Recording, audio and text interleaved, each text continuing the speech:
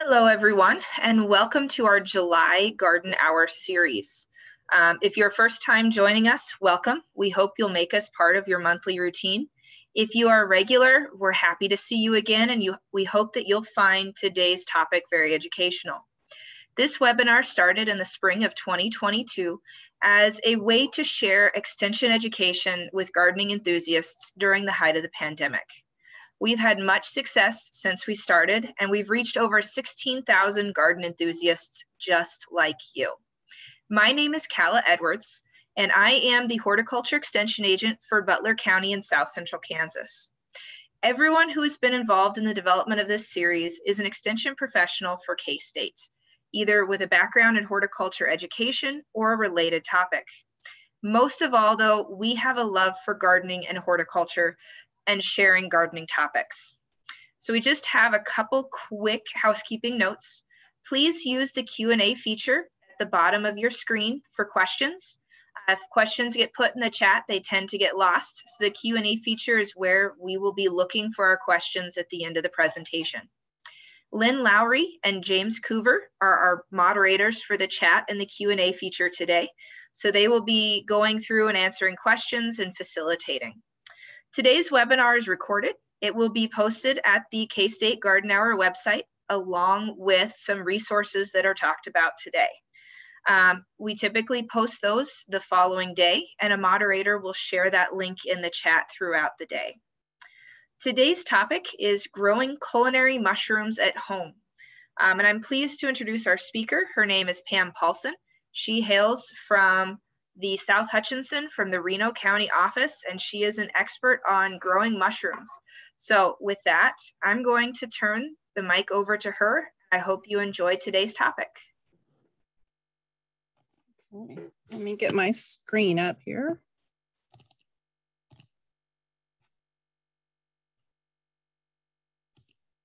Okay.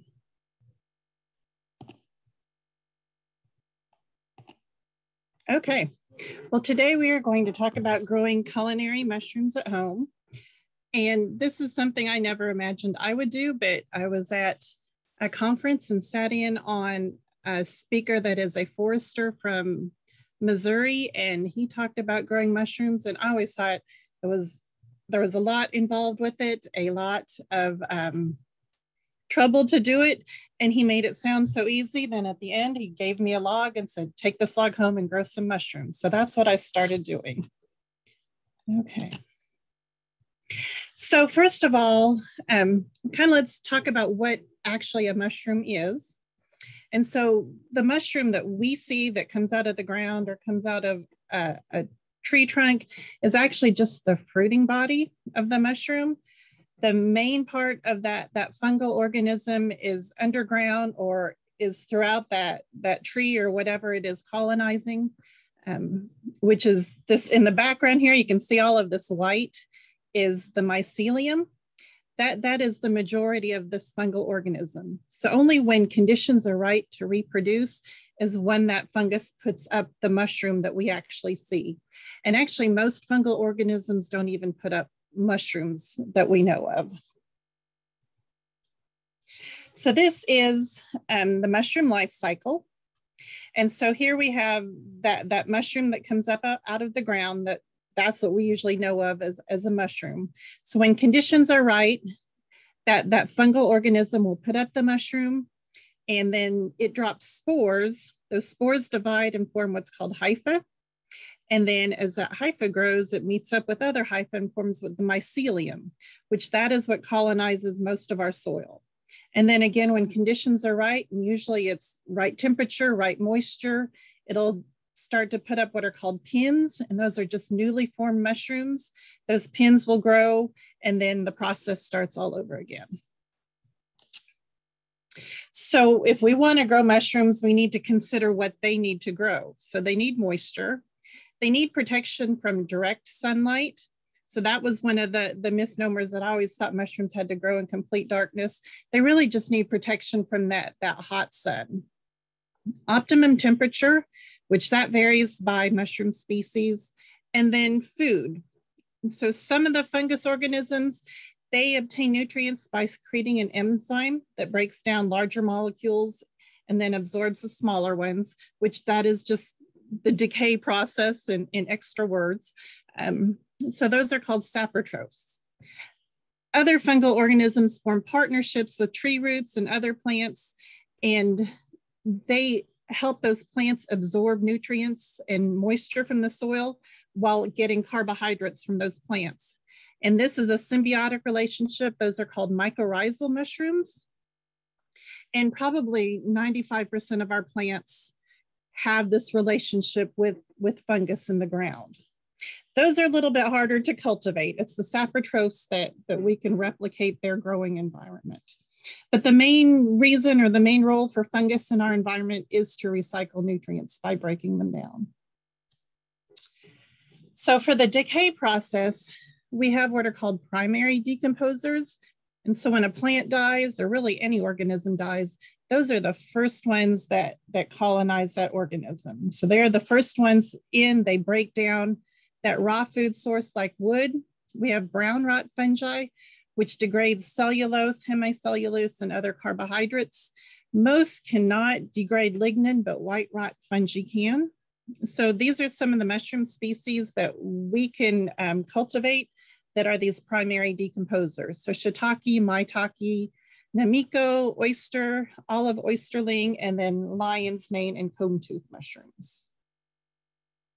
They're also secondary decomposers. They are not the first in, they are not the ones that can break down that raw material, but once that raw material is broken down into smaller pieces, they will come in and kind of finish the job. So they're the ones that will break down the wood chips or the composted material. And so those that we can cultivate are winecap, bluet, almond agaricus, and then the button and the portobello mushrooms. So mushrooms, like I said, it has to be the right environment for them to put up that fruiting body or the mushroom. And one of the things that they naturally fruit is in response to a stressor.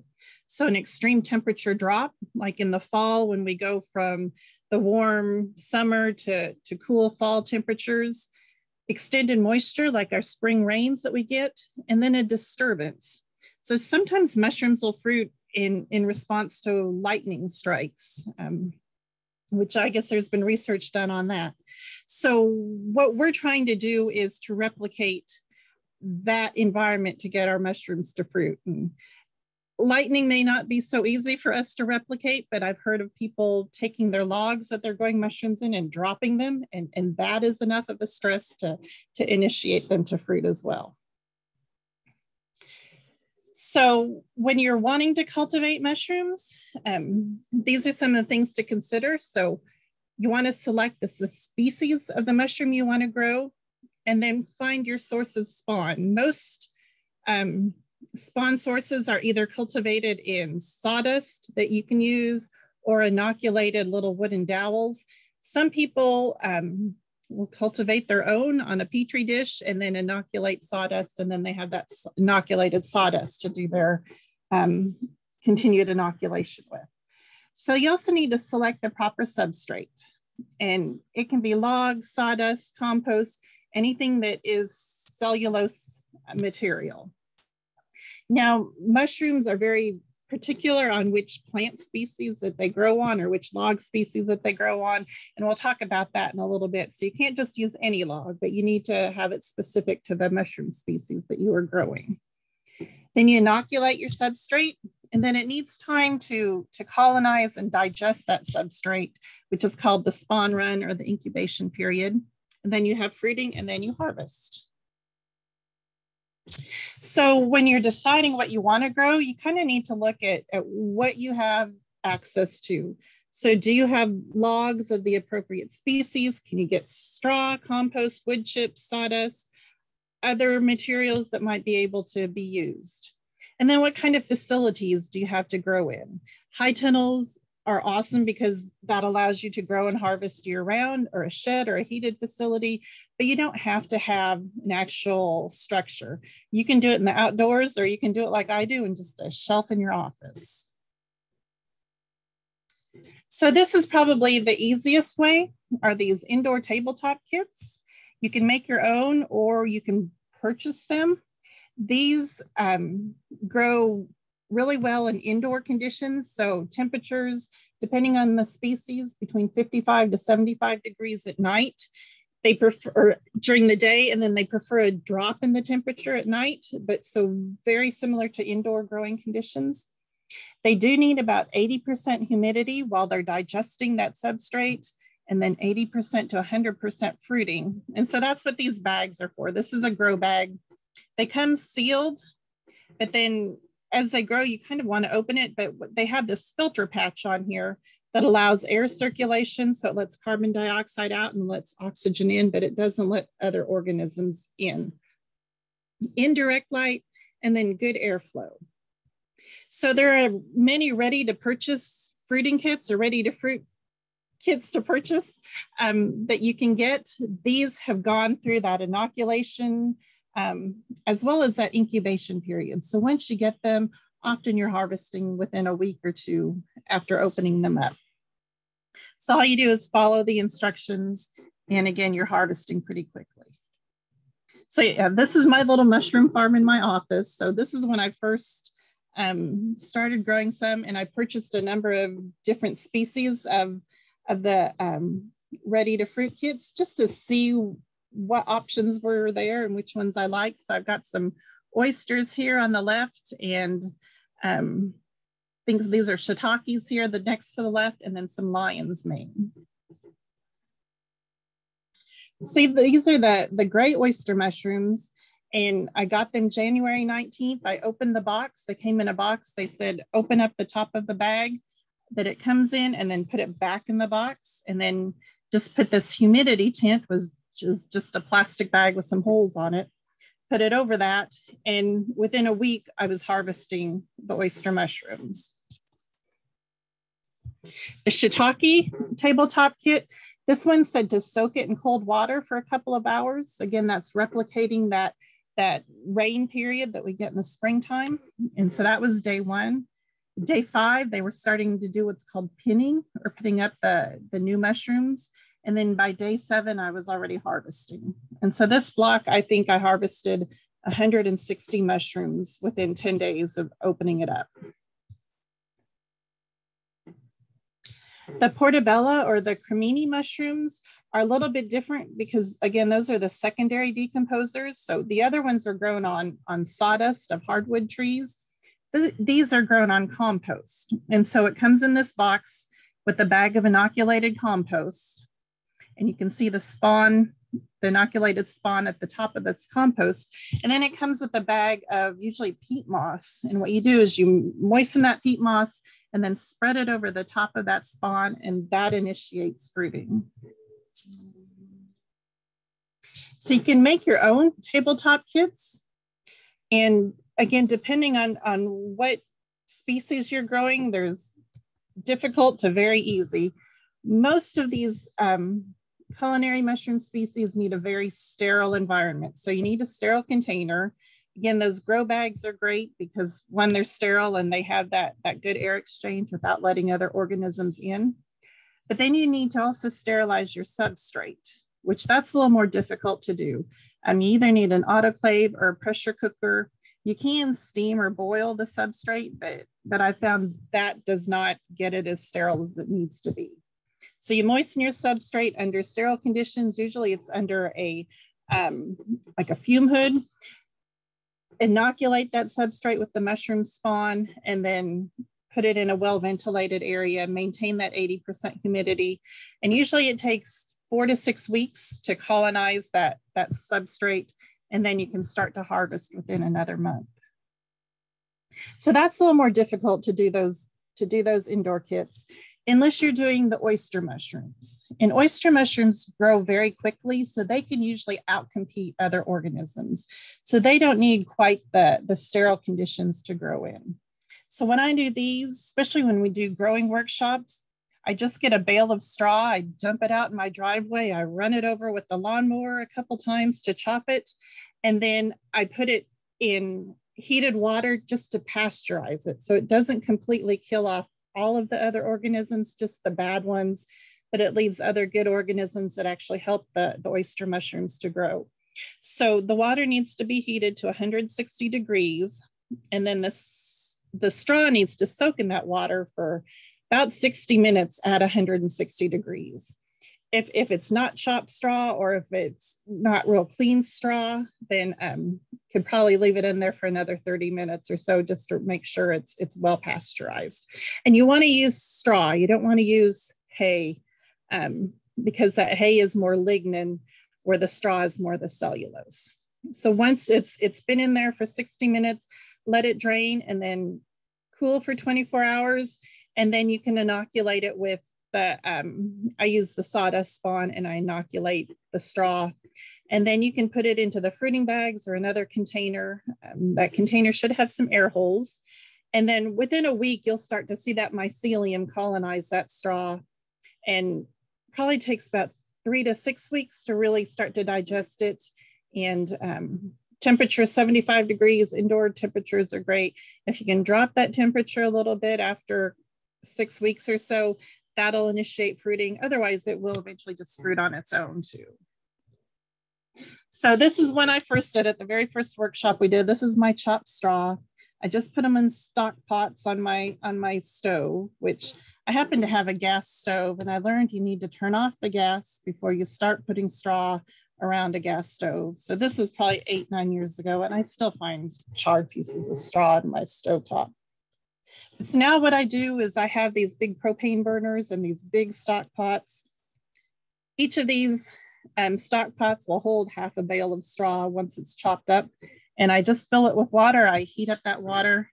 I use my compost thermometer to measure the temperature. And I get it up to 160 degrees and leave it there for an hour. It does have a lid. While it's cooking, I guess.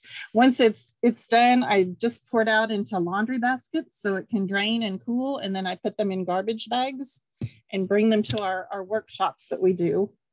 And so we fill them with, fill these grow bags. So this is a 5-pound bag of inoculated oyster sawdust spawn. And I dump it out in this plastic barrel here. And each of the participants takes about a half cup of that, and then uses these grow bags and fills it with straw and mixes in about a half cup of the sawdust spawn. And then we just clip it with a clothespin and set it aside again on your office shelf or wherever you want to. And in about 6 weeks or so, you start having oyster mushrooms grow. You can also put them in just 5-gallon buckets.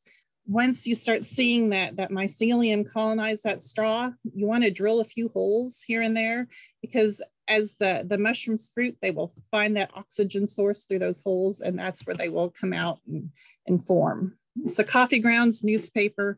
With mushrooms, I call them the Mikey of the mushroom world, or the oysters, I call them the Mikey of the mushroom world, because they really do eat about anything. So this is what I usually do with leftovers from our workshops. If there's any straw and oyster spawn that hasn't been used, I just mix it all up and I put it in a laundry basket, cover it with a garbage bag for about a month, and then open it up and the mushrooms start to form. So mostly I just need to keep the humidity and the moisture in that straw for them to grow. This is just a bundle of newspaper that was soaked and inoculated with mushrooms.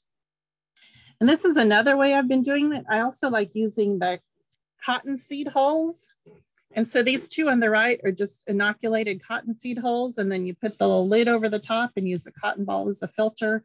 And I do this in classrooms quite a bit with kids or other small groups. And it's a great, easy way to grow oyster mushrooms within a month. You can see though that because they don't get a lot of airflow, they're more tube shaped instead of more that fan shaped. The other fun thing to do is take out the center cardboard from a toilet paper roll and pack that with the inoculated, either the sawdust or the cotton seed hulls. Put a bag over it and keep it moist, and you'll get oyster mushrooms growing in the toilet paper roll.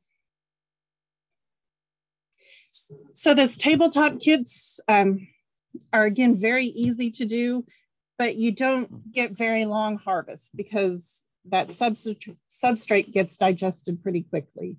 If you want longer production, longer harvest than log production is the way to go.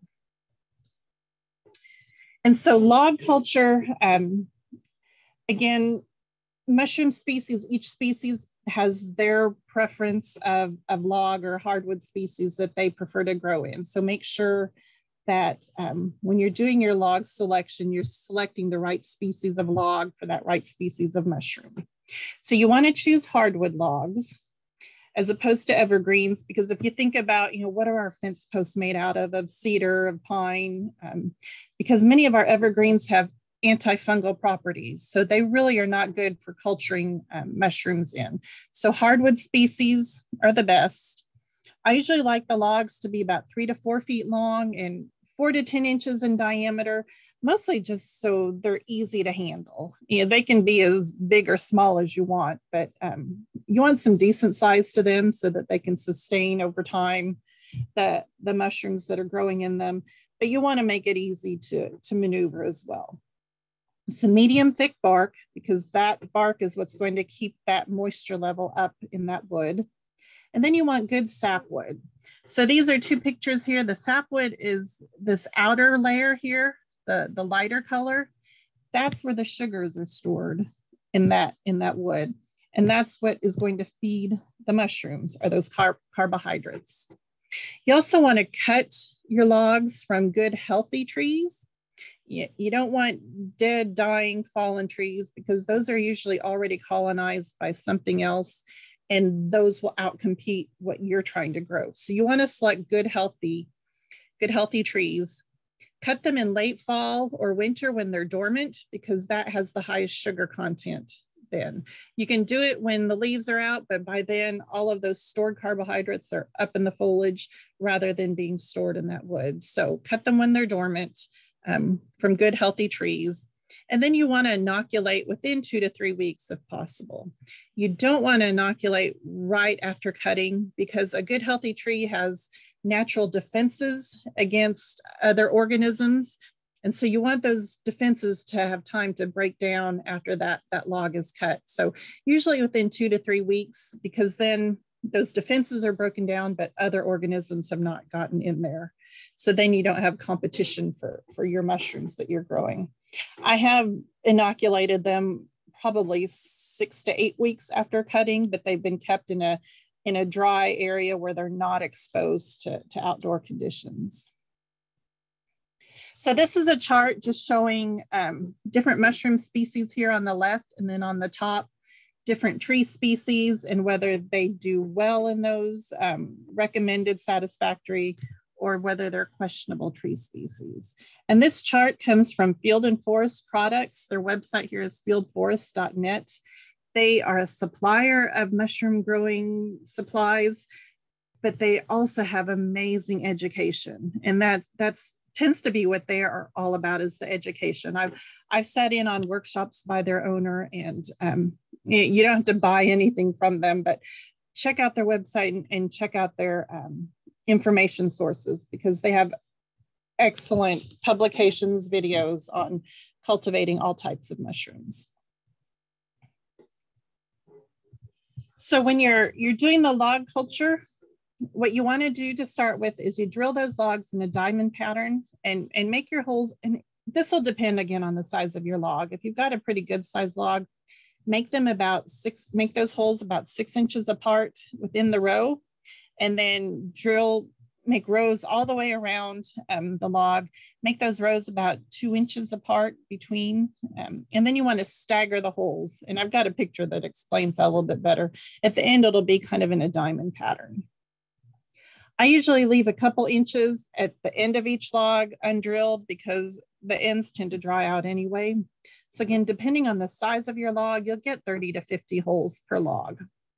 And so if you're using the sawdust spawn and an inoculator, you want your drill holes to be 7/16 of an inch, and you drill about a 1/2 inch below the bark into the wood. So if you get a 5-pound bag of the sawdust spawn, you'll be able to inoculate 25 to 30 logs. The plug spawn, and I've got a picture of the plug spawn. These are little dowels that have been inoculated. These are 5/16 inch dowels is the diameter. So you want your drill bit to be a 5/16 inch, and you drill to about a 1 inch depth into the wood. And then you use a mallet to pound those plugs into the log. After you've done that on either of these, you wax the holes. I like to use cheese wax or beeswax that's been melted and then just painted over the holes. I like the cheese wax and beeswax because it's pliable and it moves as temperatures change. Paraffin works, but paraffin hardens quite a bit, and so it tends to break off pretty easily. And all you're doing is just keeping those holes and that spawn keeping it moist, keeping it from drying out. I like to label with a metal tag the species of mushroom, the strain. Sometimes I'll even put the type of wood, whether it's an oak or maple, and then the date that it was inoculated. So this is the drilling pattern. So if your holes can be 6 inches apart, and then your rows about 2 inches apart, and then do that, drill holes all the way around the log. Mine never looked like this, but kind of rough guess. And again, it'll depend on the size of your log. If you don't have a very wide diameter log, you can make your rows and your holes a little bit closer together.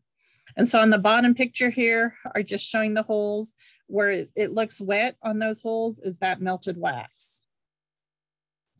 So this is an inoculator, and they're a hollow metal tube.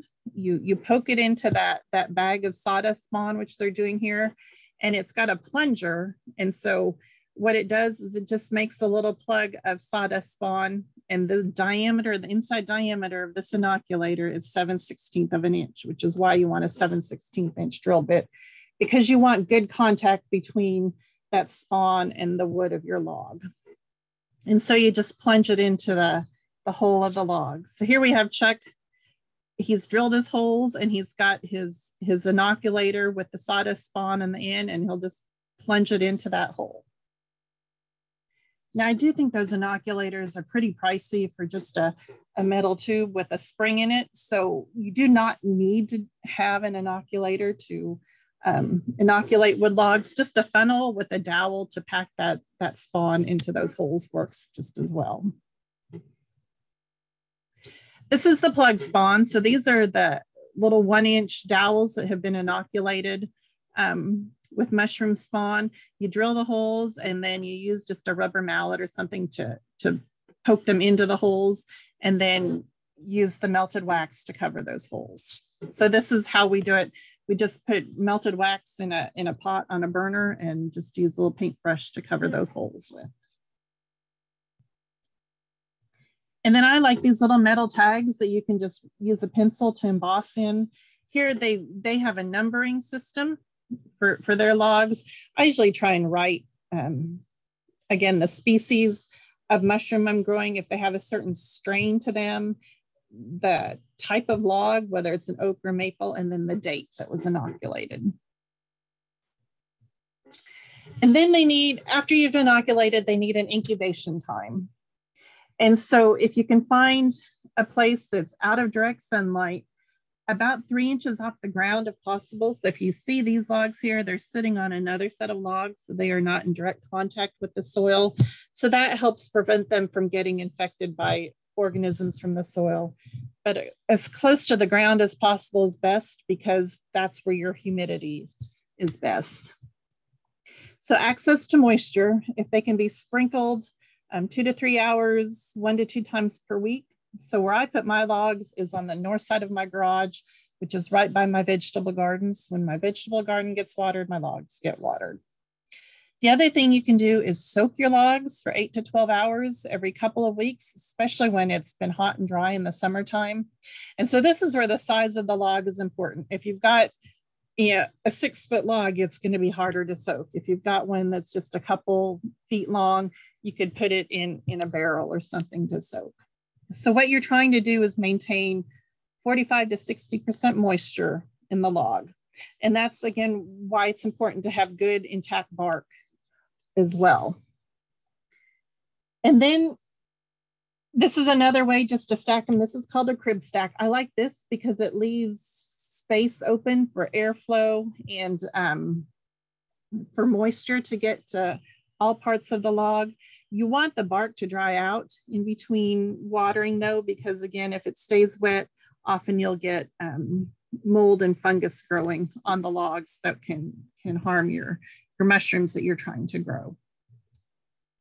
But when it comes time to fruiting, you want some space between those logs because your mushrooms need to grow. If they're stacked too close, then the mushrooms get deformed as they grow. So what I'll do is just stand them up on end and lean them against the garage when it gets time for fruiting. So to do the log cultivation, they all need about 6 to 9 months initial spawn run or initial incubation period. So after you inoculate, it doesn't matter what time of year you inoculate, they will need to go through one warm season. So through a summer period. And then after that warm season, within 6 to 9 months, you often can see your first harvest. And it depends again on the species that you're growing. But often when we do our shiitake workshops, we'll do those in March and April. And by October, we'll usually get a few that we can harvest. So again, they fruit in response to the seasonal change or stressors in the weather. So in the springtime, that increase in moisture, or in the fall, that drop in temperature with moisture. So usually just natural log fruiting, you can harvest twice a year, spring and fall. So again, that first harvest will usually be in the fall, or if it doesn't cool down and we don't have good moisture in the fall that first year, usually then you might get your first harvest in the spring instead. Again, deep soaking in hot, dry weather will help improve your chances for a harvest in the fall. The right temperatures and humidity for whatever the species you're growing prefers will also improve your chances of a good harvest. So if you do just the natural fruiting, let weather control when it fruits, and harvest, get those 2 harvests a year, spring and fall. Usually a good sized log will last 5 to 6 years. So you can harvest twice a year for 5 to 6 years. You can also do what's called forced fruiting. And after, again, that initial spawn run of 6 to 9 months, you can soak the log overnight in cold water. So that replicates that, that increase in moisture and that temperature drop. And then within a couple of weeks, you'll start to see pins forming, and within a week or so, you can probably harvest. And then after you've harvested, it probably needs a good 6 to 8 weeks again to digest more of that log, and then you can soak it again. So every 2 to 3 months, you can soak that log in cold water for about 10 to 12 hours and force it to fruit and harvest about every 2 to 3 months.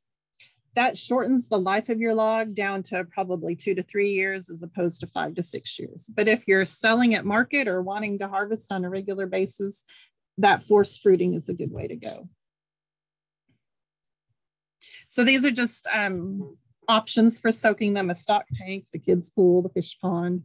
I have just a tall trash can that I've put them in, and just put cold water and put the logs in there. So these are some of our common mushrooms that are grown on logs. So shiitake is probably the most commonly grown on logs, but oyster, reishi, and lion's mane also do very well on log culture. And there are others, but these are probably the easier ones to grow. There's hen of the woods that can be grown, but those logs need to be sterilized either in an autoclave. I've tried boiling those logs and got all kinds of fuzzy stuff on there, but did not get the hen of the woods in there. So I did not include those that are a little bit more difficult. So like I said, shiitake is probably the most commonly grown on log culture. They really prefer oak trees, especially the white oaks, but sugar maples also do very well, sweet gums, red and silver maple, and cherry trees. So shiitake comes in different strains. They come in many varieties, and those varieties are categorized by when they fruit. So warm strains actually fruit better late spring, early fall when temperatures are warmer. Cold strains are earlier in the spring and later in the fall is when they fruit and the cooler temperatures. And then wide strain kind of spans between the two. So wide strains, mid-spring, mid-fall is when you'll get fruit from them. They do very well for forced fruiting and are very good for beginners. And so for people that are wanting to actually go commercial production for shiitake, I usually recommend doing 25% warm strain, 25% cold strain, and then 50% of the wide strain. Oysters do very well on logs, and they do great on a wide variety, especially the softer hardwoods. They don't really care for oak trees, but any of the aspens, cottonwoods, hackberries, mulberries, willows, elms. I've seen them on silver maple. Usually when I find them in the wild, it's often on cottonwoods or what I find them on. So you can do the drill and fill method, but oysters also do really well on what's called the totem method. And so with the totem method, you take just about a 12-foot or 12-inch section of wood and have 2 or 3 of those sections. Put the sawdust spawn in between the sections. And then you want a cap on the top, whether it's just, like an 8-inch piece of the wood or, a 2 or 3-inch piece of wood, or you can cover it with just paper and that you seal with or attach it with a rubber band or a string. Once you've done that, cover it with the whole thing with a large garbage bag and then rubber band it at the top to keep the humidity and the moisture in there. It needs probably a good 2 to 3 months or so to really start to colonize that log, up to 6 months. And really the best temperature for that colonization are indoor temperatures. So you can do this inside, set it off in the corner of the utility room or the garage somewhere or basement, and just leave it in there. You might check once in a while for the moisture, but after that 3 to 6 months, you can move it outside into a shaded area, take that bag off, and you'll see the whole log will be white, covered with the mycelium. Once you take that bag off and put it outside, all that will dry out on the outside, but the inside of that log is also being colonized by that mycelium. What I've done is just dug like a little 2-inch holes and put it in that hole just to stabilize it, put it under some trees where there's some moisture. And then again, that log will produce for probably a good 4 to 5 years too. And I really do like the oysters. They're a very mild tasting mushroom, but again, very easy to grow, and they come in different varieties. So the blue dolphin is kind of a grayish blue. The polar white is just a pure white mushroom. I think the pink oyster is beautiful. The Italian oysters have real stocky stems and very meaty mushrooms. The gray dove oyster is probably one of the very easiest to grow. It's the Mikey of the Mikey mushrooms. This is the one that I use for all my workshops and grow in the toilet paper, and it never fails me. The golden or the yellow oysters really do well in Kansas because they are probably the most heat tolerant. And I think they are one of the prettiest as well. And then the reishi mushroom. This one has probably been studied the most for its health benefits. These do really well, drill or fill or the totem method, oak and sugar maple, but they also do well on fruitwood, the cherries or plums. This is not one that you eat fresh. I'm really bad when I grow mushrooms, especially when I first started, I'd make my coworkers in the office taste them. And this one has the texture of eating a little rubber super ball. So these are meant to be dried and powdered, and then they're used in teas and soups. And then lion's mane. This is probably my favorite of all the mushrooms that I either grow or forage for. This is also called lobster of the woods. And when you cook it with a little bit of butter, it really does taste like lobster. So these do well, again, drill or fill method or the totem method. Sugar maples, when I find them in the wild, I often find them on silver maples, but red oak, aspen, walnut, cottonwood as well. These are very slow to colonize, so usually you won't see your first fruiting for a couple years after inoculating. So on the left is lion's mane. In real good moisture, all these little tentacles will get 2 to 3 inches. But they're these big round kind of fuzzy looking balls. On the right in this totem is the combs tooth, where they're a little bit more separated rather than the big round balls, but they're closely related. Now these are our secondary decomposers. So these are the ones that will grow on wood chips and forest litter. So these are bluets here in the picture. These are a little more finicky for growing, but they can be. The wine caps, I think, are very easy to grow in wood chips or straw, just outdoors. These others, the compost decomposers, Alma agaricus, can be grown, but they are a tropical one, so they will not survive our winters. So they do very well in a high tunnel where they can have some protection. These also do really well in container gardens. So if you grow flowers in containers, you can work in some compost and some straw, and then inoculate that with the Alma agaricus and harvest with your flower pots. The button mushrooms and the portobellas really prefer cooler temperatures. So these are ones that do better in that, what I showed earlier, the box of the compost that's grown inside, because they just don't do well in our hot temperatures in the summertime. So for the wine cap, again, this is probably one of the easiest ones that can be grown. They grow in wood chips, straw mulch, and the softwood, if you can pick and choose what your wood chips are, will produce quicker. You do again want to avoid evergreens. So I just get wood chips from our city mulch pile. And so usually there's no telling what's in there because it's just from trees that they've cut down throughout the city and chopped up. But I really try to make it not more than 50% of evergreens. As those evergreens decompose, they will feed off of them a little bit, but really the hardwood and the softwood are much better. So what I do with these is I have raised vegetable beds. I work in some extra straw and wood mulch, and then work in the spawn, and then I plant my tomatoes or peppers or whatever right as I normally would. So then as those mushrooms come up, the vegetable plants provide some shade for those mushrooms. So you can plant in early spring for a late summer harvest, or plant now, July, for a late fall harvest. Or you can plant or inoculate the beds in the fall and then get a spring harvest. And so this will continue to produce for a good 2 to 3 years, especially if you continue to add wood chips and straw each year. A 5-pound bag of the sawdust spawn will cover about 30 square feet of straw, or a 5-pound bag will cover 50 square feet of wood chips. And so my beds are 4 by 8. And so I just take a 1 5-pound bag and mix it in with some wood chips and some straw, and then the compost and soil that I grow my vegetables in. You can do dedicated mushroom beds for the wine caps. And what they've done here is just layered wood chips and then the sawdust spawn, more wood chips, more sawdust spawn, and then cover the whole thing with some straw to keep the moisture and the humidity in that bed. And this is just a picture of the Alma agaricus. You can also do this with wine cap, just growing in your flower containers.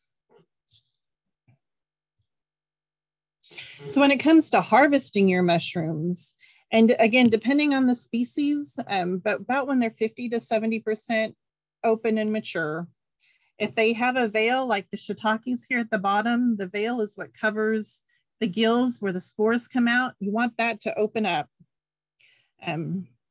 before you harvest. When they're young, like these two on the left, the flavor just hasn't developed in them quite yet. But once it's again about 50 to 70% open, this third one here, that's the optimum time to harvest. So you can either twist them, especially if they're growing in a cluster, you want to be careful to not damage younger ones that aren't ready to harvest, or just cut them at the base with a good sharp knife. And then use your clean hands, good sanitation, because you don't want to infect the rest of that growing substrate. So if you're doing them in the sawdust blocks, especially, be very sanitary when you're handling it, because eventually you want to seal that back up and get continued harvest. So as little contamination you can introduce is best. Once they get to this picture here on the very right, when it's open and kind of slimy, the quality just is no longer there, but also other organisms will start to colonize that mushroom, and then you end up with some food safety issues. So at that point, you just want to throw that probably in the compost pile. So then storing them, and this varies by each species. Some dehydrate and rehydrate very well. The shiitakes do. The oysters usually just become a powdered mess. So a little bit trial and error, what works for you as far as dehydrating. I really like to freeze them and cook them just a little bit in either butter or oil, and then divide them up into amounts that you will use in a dish, and then put them in the freezer. That maintains the flavor the best. If you want to eat them fresh, best thing is to not wash them or anything. Let any moisture on them dry, and then put them in a paper bag, and they'll last in the refrigerator for 3 days to 10 days. You can also pickle them or can them, which I have not tried yet, but one of these days I will. And there are a lot of different books on cultivating mushrooms. These are some of the ones that I've looked at that I really like. And hopefully either Lynn or James can post a list in the chat of the books, but we should also have it when you can on our Garden Hour website that you can pull up later. And this is just a list of the books. And again, mushroom cultivation supplies, there are a lot of suppliers out there. These are the ones that I have used. Again, Field and Forest has a lot of products, but again, they have great educational information. Fungi Perfecti, both of them in the Mushroom People have great customer service and a wide variety of products as well. But again, these are not all that are out there, but these are the ones that I've got experience with, and they've all been great to work with. I think that's it. If you have questions, this is my contact information. I'd be happy to help answer questions or direct you to somebody that knows better than I do. So with that, I'll open it up for questions from Lynn or James or Calla. Hey, this is Lynn. I only have a couple. Okay. When you were back in the beginning talking about using straw and heating it up to 160 degrees, does the straw have to be new, or can it be aged straw, like 1 to 2 years old? I've done both. I do better with the newer straw. If it hasn't been outside where, it tends to start to break down, it lasts longer. You can use the aged straw. It's already starting to break down, so there's not as much to digest. So. Okay, next question. Is there any mushroom spawn that can be used with Osage orange logs? I always get that question. And again, think about how long those last in the field as fence posts. And so usually those are broken down by other organisms after a long time. So they've got antifungal properties too. So there are not any that I know of. And then there was one other question that came to me and in chat. What about morel mushrooms? And that one, people have tried to cultivate them, but if you remember about the primary, or not the primary, but the mushrooms that are saprotopes that digest wood, and others that are mycorrhizal that have that symbiotic relationship with living growing plants, morels kind of do both. So they need to be growing with other tree species in order to grow.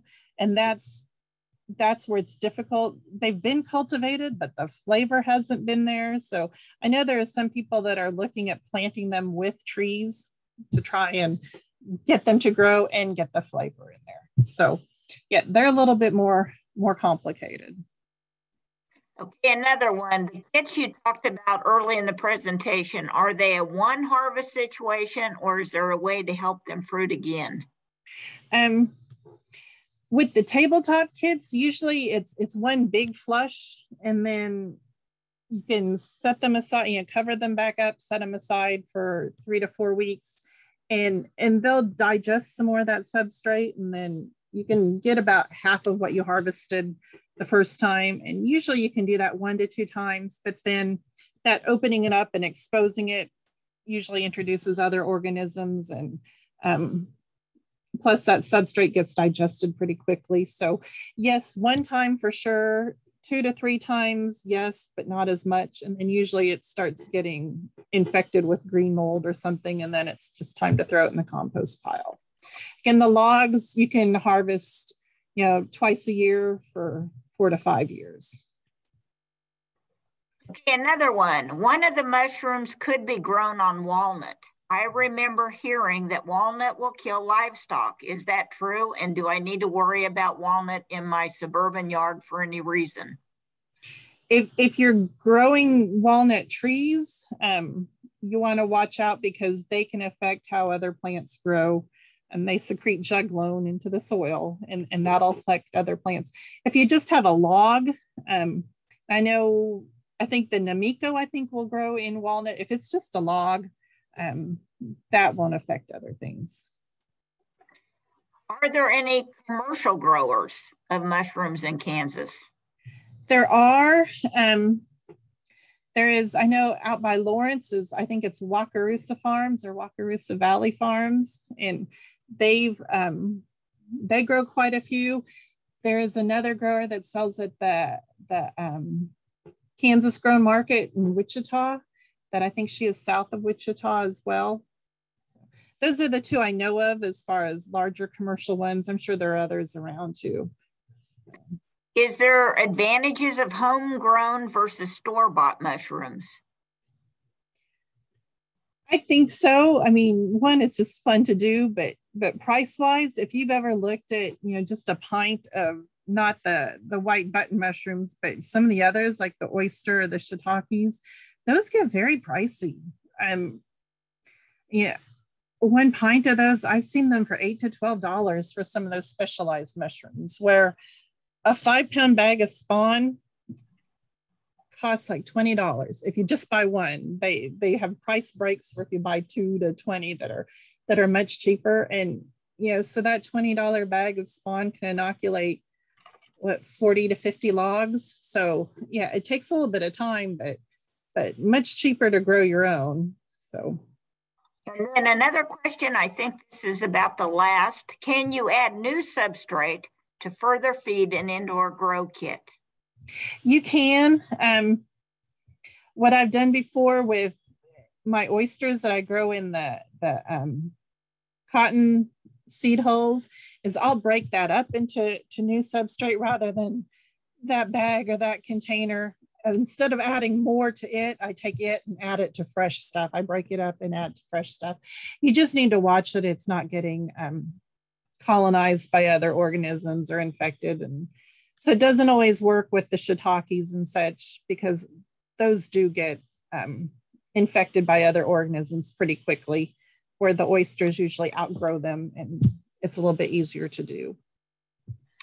Okay, one more. Is it safe to go in forests to harvest mushrooms? I always was told they were unsafe to eat. It's important that you know what you're harvesting. So, get educated, go with others. Out of Lawrence is the Kaw Valley Mycological Society, and they do a number of forays in the northeast part of the state. It's well worth traveling, no matter where you are, to go on one of their forays with them, because you learn so much. And that's probably the best way, is to go with somebody else the first few times, because the wild mushrooms, there are so many that are good to eat, but then they also have some pretty dangerous lookalikes. So you need to be educated on how to tell one from the other. But if you do know, yeah, then it's very safe. So you want to watch for allergies too, but yeah. So I take it there's not an app for a phone that would diagnose or I would not trust an app on a phone to tell you whether it's a dangerous or not dangerous mushroom, just because the top of one mushroom can look very similar to the top of another mushroom, just taking a picture of that. But sometimes you need to dig it out of the ground and see what it's originated from, or see how the gills are attached and this and that. And just a quick picture on, and then putting in an app may not tell you the right thing. So I would not trust my health with just a phone app for that. Yeah. Okay, another question. When is your next workshop for the public, Pam? We haven't gotten any scheduled yet, but usually we do them in March and April in the springtime. So you can watch our website or our Facebook site. So we're reno.ksu.edu is our website. And we've also got our K-State Research and Extension Reno County or our Reno County Master Gardeners Facebook pages. We'll put it on there. Or you can email me and I'll make sure to keep track of your name and then let you know when we've got some scheduled. I think that's it. Lots of great comments. Thank you, Pam. Sure. Thanks everybody for attending. All right, thank you everyone for joining K-State Garden Hour hosted by Kansas State Research and Extension. We are glad you could be here today to learn about growing culinary mushrooms. We've got quite a few interesting topics coming up over the next couple months, so be sure to visit the K-State Garden Hour website to see those upcoming topics. Again, today's topic will be recorded and that post and all those resources will be loaded on our website probably sometime in the next couple days. After this webinar today, you should also be getting a prompt to take an evaluation survey. Please fill this out. We really appreciate all your feedback. If you have any questions, please don't hesitate to reach out to us at gardenhour@ksu.edu. Thank you again. We hope you'll tune in again the first Wednesday of August for our next topic. Have a wonderful day.